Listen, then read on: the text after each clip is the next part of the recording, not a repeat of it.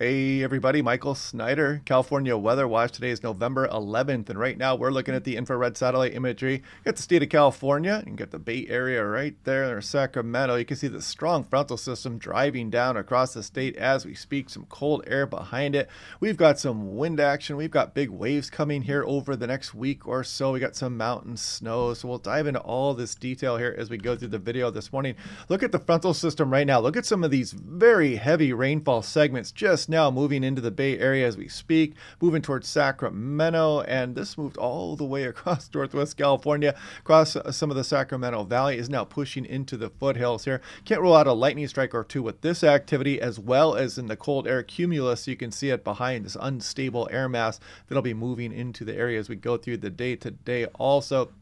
Now, taking a look at what the Doppler radar should look like here over the next 60 hours or so, let's go ahead and go to where we are right about now. And you can see this frontal system probably even underdoing a little bit here. What some of the segments I was seeing on the Doppler radar there were pretty intense. And as we put this into motion and go through this afternoon and evening, you can kind of see it losing its point as it gets punch as it gets towards point conception here, for example. It does ring out some precipitation here across the transverse range, though. And of course, that will bring some mountain snows, some showery air behind that. But then we turn our attention to an additional frontal system as we go through Wednesday morning that should be impacting portions of Northwest California. We'll scroll through the day on Wednesday, and you can see that moving down towards the Bay Area by the time you get towards the evening hours there. So yeah, we have some active weather incoming here, and also I want to talk about the big waves. They're kind of coinciding with the king tides here. So we're going to look over that in some detail. That is going to be between November 15th through 17th, but also on a couple days on each side of that, from the 13th to about the 19th or even the 20th, the tides are going to be enhanced because of the king tides there. It's where the sun and the moon are pulling on that tidal bulge there at the same time. They're kind of lining up here for the west coast of North America. So we've got these hazardous beach conditions. In the meantime, check out some of these large breaking waves. This goes for the Oregon coast all the way down into California. We got high surf advisories well down into the Bay Area also.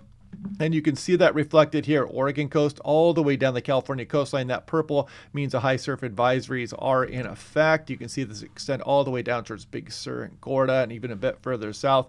Some big breaking waves. Do not turn your back on the ocean or the beaches. And taking a look, this goes all the way on into 6 a.m. Wednesday, and there's probably more wave action coming after that also. So here's Sacramento. You can see the winter weather advisory for some of the Sierra Nevada. And if we take a look at the snow levels here, generally the biggest amounts are going to fall 6,500 feet and higher, 2 to 8 inches. So watch out for some of the higher passes and some of the backcountry, wind gusting 45 miles per hour. This goes all the way on in through midnight tonight, and we're gonna have more of this coming here with that secondary frontal system as we go through the day Wednesday also. And it even talks about a slower, potentially stronger system is expected mid to late week. This also gives me a good reminder here.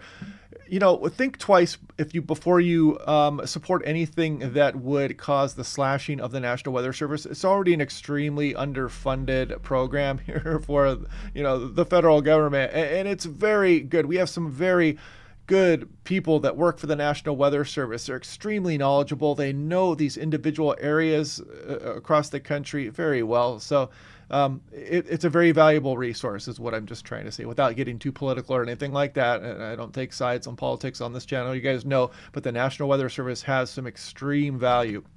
Now, take a look at Reno National Weather Service here. They are talking about the same thing, 6,500 feet, 2 to 6 inches above that.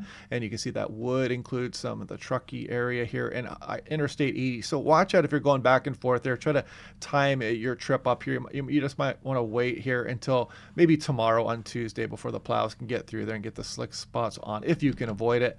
And looking across at Los Angeles, California, we do have some of that high surf advisories all the way down towards Lompoc here. Here's San Luis Obispo. So some of the coastal areas, these waves are going to get pretty big here over the next week. And if we look at the wind advisory, that does include places like Santa Barbara and Oxnard. We'll take a look at that. And there's northwest winds gusting to 45 miles per hour. And again, that's out of the northwest. This goes all the way on through 6 a.m. Tuesday. Now, taking a look at some of those winds, this is that frontal system. You can see the gusty winds in advance of that kind of moving down. Then it turns northwesterly, and that's what's going to drive that wind advisory here across some of Southern California. But you can also see that across the southern Sierra Nevada, Tehachapi, the higher terrain, peninsular range, and these gusty westerly winds rolling across the desert. It becomes more northerly here across portions of Nevada. And then watch the next frontal system as we go through Tuesday night. You can clearly see it. Some big winds coming for the Oregon coast, for Northern California, especially some of the headlands. It's going to get really gusty out of the south as we go through the day Wednesday. You can see some gusty winds even all the way down towards the Bay Area. Look at these strong southwest winds moving across the higher terrain as we go through Wednesday also. Now, wave action. So check this out. This is why the high surf advisories are going to be up. You can see this wave action just really propagating down much of the state, and we've got additional rounds of this as we go on in towards the 15th, and that's when these king tides really start getting big.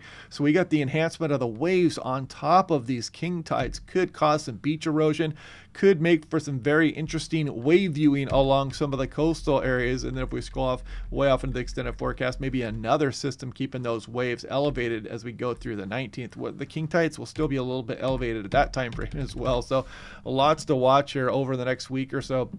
Looking at 500 millibar heights, this is our frontal system right now. This is at 18,000 feet, upper levels of the atmosphere. There goes the potentially stronger frontal system here, and you can kind of see how this trough hangs out. Slower, less progressive system, as mentioned by the National Weather Service, that hangs out for a bit. And a bit of a chilly air mass with this also. Could bring some snow for the higher terrain of Southern California also. And then after that, we're not going to worry too much about that just yet. We got so much on our plate. But I will show you something else with the extended forecast here coming up, and actually it starts with this graphic. So there's our frontal system today. There's the one potentially stronger one as we go upcoming, and you can see that's going to be prolonged precipitation amounts. Could bring some down again across Southern California. Not looking at huge amounts, but nonetheless there is that potential. Then we got another system in the Pacific Northwest, and in the wake of that one, look at this high pressure build over the interior and the Great Basin. That could start to potentially drive some additional offshore winds through the extended forecast. This wouldn't happen until we're looking at probably the early portion of the following week. So we're still looking a week out right now, but that's been showing up a bit in some of the models. And I'll show you more on that here with this. We're looking at winds at about 2,500 feet up in the atmosphere. I'm going to scroll through here and we'll take a look at what is to come. So as we go, you can see the winds kind of turn northerly here, and then they start to turn offshore as we go on into the early portion and mid portion of next week, as that high pressure kind of sets up over the interior areas. We still don't know how strong this event is going to be, but you know, it's still November, and when you get the offshore winds, you can always have fire danger across much of the state of California. So we'll be watching that one closely. And I did freeze the mean sea level pressure here, where you can clearly see over the Great Basin, Nevada, Utah, Idaho, the mean sea level pressure will be high, and you'll have that offshore gradient flowing there as we go on into the following week. Total precipitation in inches. I'm going to scroll through this here pretty quickly. There's that secondary frontal system, and there's a trough drops down across the region. We're not looking at huge amounts across the Southern California, but you can see Northwest California, you got some big rainfall that's going to be continuing here, and we've got excessive rainfall outlooks also, so stay tuned to any local forecast for flooding in your individual areas. There's so many valleys and so many different terrain features here that I cannot cover everything. This channel, I want to drive home that point, is more of a broad brush on systems that are coming in. So if you have individual locations that you need to be extremely concerned about, it's important that you pay attention to the National Weather Service and to your point and click forecast and kind of update yourself. Those National Weather Service forecasts come out every 6 hours, but I will kind of give you a heads up on, you know, like I'm doing now, that this flooding could be coming in, especially as you go through the day Wednesday. This frontal system is going to be packing a punch. Then we're going to have this trough setting up and continue some precipitation, and then maybe another system as we go through the weekend. Total snow in inches, it is already starting to fly across some of the higher terrain in Northern California, but on the day-to-day, this will be piling up across, again, some of the higher terrain of the Sierra Nevada. And then watch as we go on in towards Wednesday, you'll see that second shot of some snowfall there, and then that chilly air mass moves down across the area. So, you know, at least for a time, we're going to build up some of that snow across the higher terrain. It's still November, it's mid-November. This can easily get wiped out by some warmer conditions and whatnot, but it is nice to see. And, you know, when you drop snowfall on the ground, it generally absorbs into the ground better than rainfall does. If you're dumping a bunch of rain, of course, you're going to get a lot more runoff. But if you dump a bunch of snow, it piles up, and then it can melt off a bit slower, and it can soak into the ground a bit better. Now, take a look at 6 to 10 day temperature outlook. This goes through November 20th, below normal here, clear signal west coast. Broad brush, lower 48, above average. 8 to 14 days, still showing that below average signals. We go through November 24th, and 8 to 14 day here. Kind of, I'll keep you a better update on that, but I do like to show these Climate Prediction Center forecasts. Now, taking a look, we're over 28,500. Thanks to everybody who's been along for the ride so far. We started off, what did we start off the year at here? All right, this is October 14th. Let me go back and let's do 2024. Let's see what we started the year at here. We started the year at about, what, 15,000. So yeah, we're not doing bad. Channel's doing good. Yeah, well, there's no doubt it's picking up now, and we're going to continue to have these active periods as we go through the fall, the winter, and the spring months, as we always do. So hopefully you guys are enjoying the channel. Click like and subscribe. We'll do this all again tomorrow, and I will talk to you guys then.